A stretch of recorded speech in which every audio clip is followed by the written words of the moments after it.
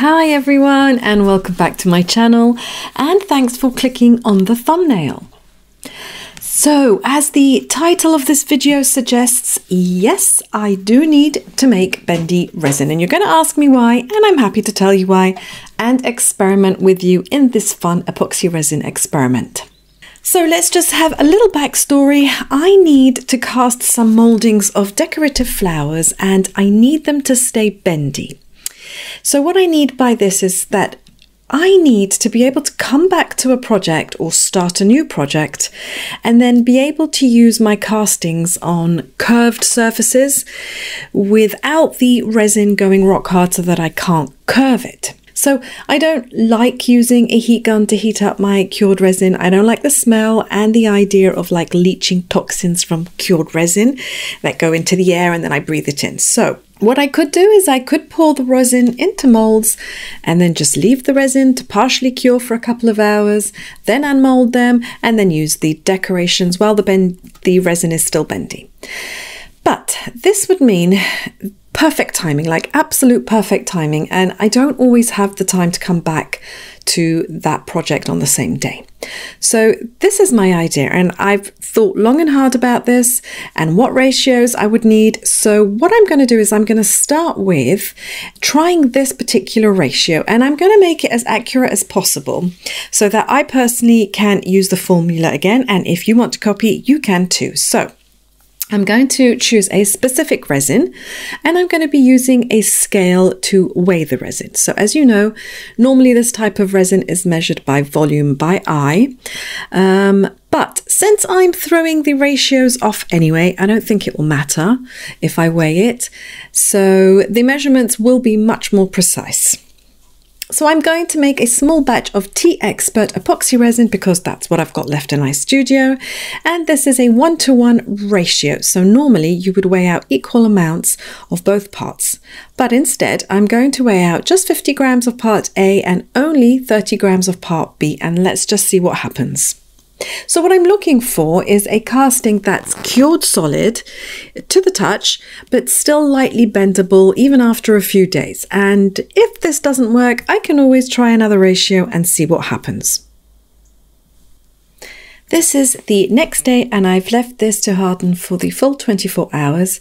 And normally at this stage, the resin would be a little bit more solid with only just like a very slight bend.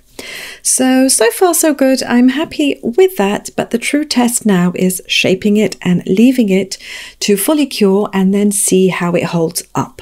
And I am going to do this by using this terracotta plant pot, which has like this curved surface all the way around. And I'm going to try and curve these floral moldings around the curved pot. At least that's the idea. And for this experiment, I'm going to start off with just the larger flower. I'm going to use some all-purpose no nails glue to stick this on, use some tape to hold it in place, and then I'm going to let it dry again overnight.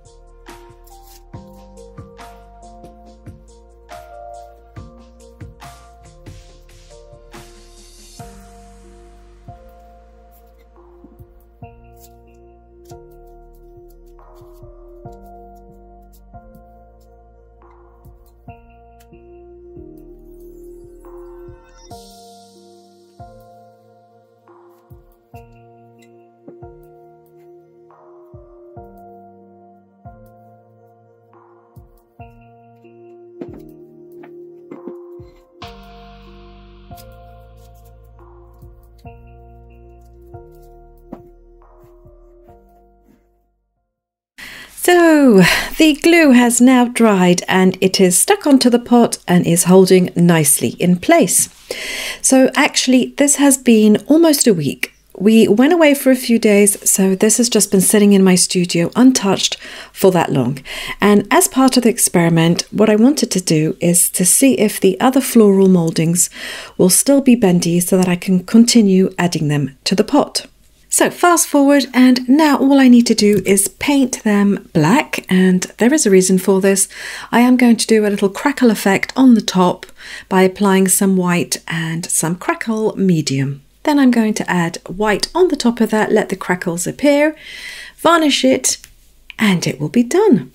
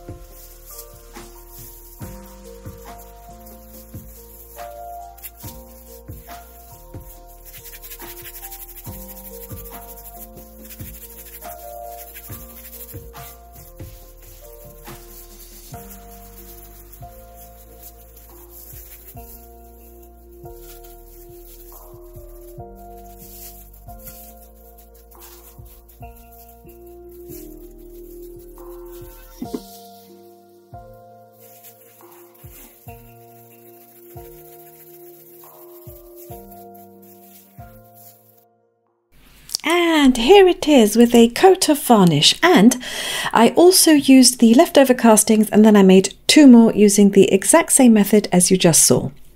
Well, I call this experiment a success, at least for me, and I do have loads of ideas for using this method of making bendy resin for loads of other projects. So please subscribe if you haven't already, and welcome to all my new subscribers, and please do click the like button if hopefully you've enjoyed this video, and I'll see you back for a new project next week. Bye everyone!